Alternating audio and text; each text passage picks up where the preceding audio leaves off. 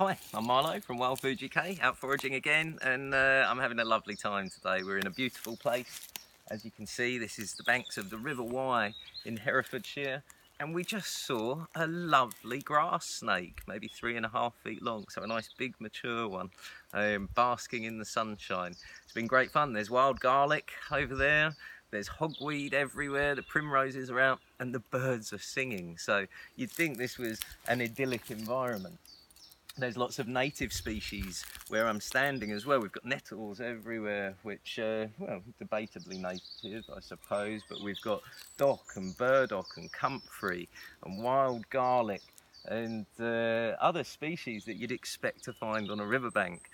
Unfortunately, we've got one invader, which is probably the most numerous plant growing over in this section here. You can see these leaves. These are what we call the cotyledon leaves of the plant. Those are the first leaves to come up, much like a cabbage. A different shape to the rest of the leaves that the plant produces. You can see these second and third sets of leaves all have a serrated edge and red tinges to the veins on the leaves. You normally, and around the edges, around the serration as well, you normally get a bit more redding on the stem than this. Certainly on the very young ones, you can sometimes see an entirely red stem on a plant that, like I say, I don't really like seeing. It's called Himalayan Balsam. Grows on riverside all over the country, and it's an invasive species.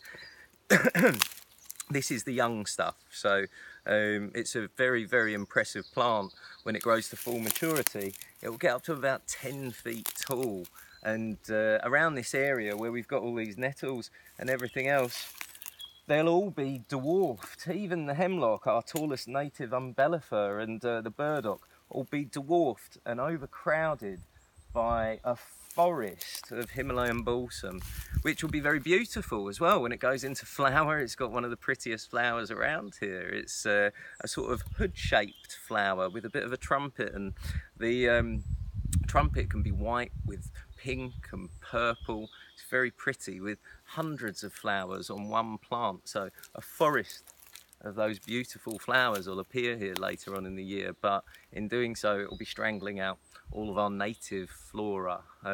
That's why this is pretty much #1 on DEFRA's hit list. We don't want to see this plant around the country. Brought over, I think, as I said, by the Victorians. They brought over lots of things that they probably shouldn't have.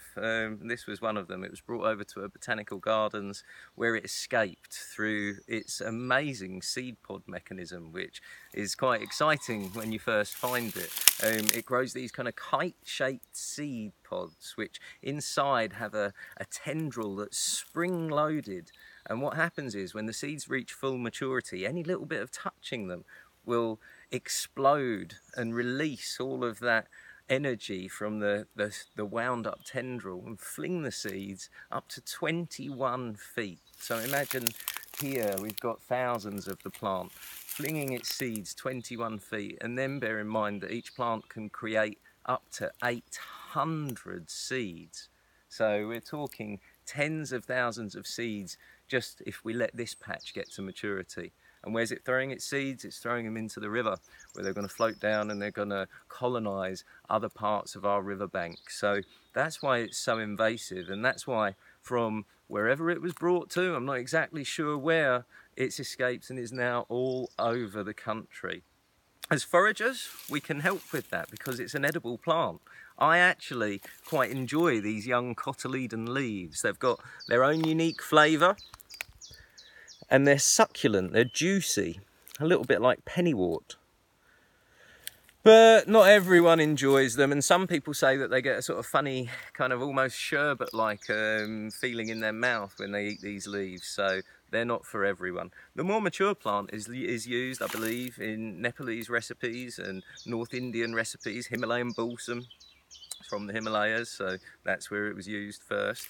And then those seeds that I was talking about, once it's matured, those seeds are something that we do eat. We try to collect as many as we can to stop them spreading when we find them.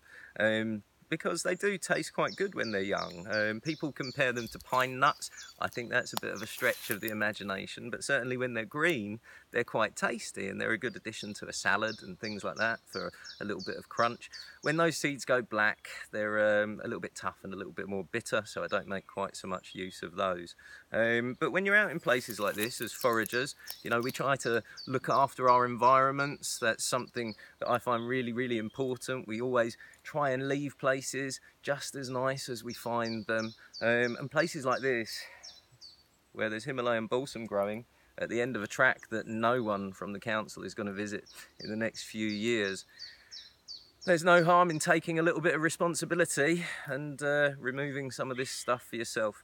Easy to kill, just pull it out, throw it on the floor. Your problem is that there's dormant seeds in the soil, so you'll have to keep coming back and doing that each year. Plus, this patch will be replenished with seeds from different patches of Himalayan balsam growing further up the river. So highly invasive. Please don't try and spread this plant. And if you do find it, pull it out, chuck it on the floor. Oh, take some home to eat as well. Anyway, if you want to find out more, go to www.wildfooduk.com.